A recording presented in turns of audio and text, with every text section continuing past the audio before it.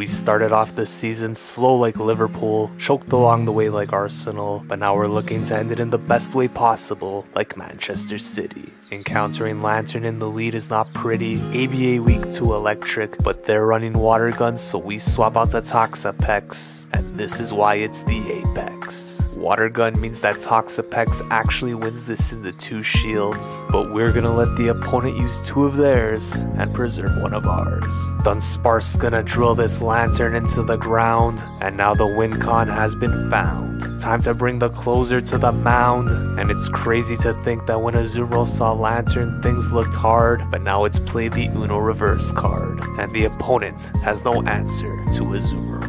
Noctowl resembling the white towel, all that's left is to hit him with that. Bang! There it is. Able to avoid the tank and hit legend rank, it feels like.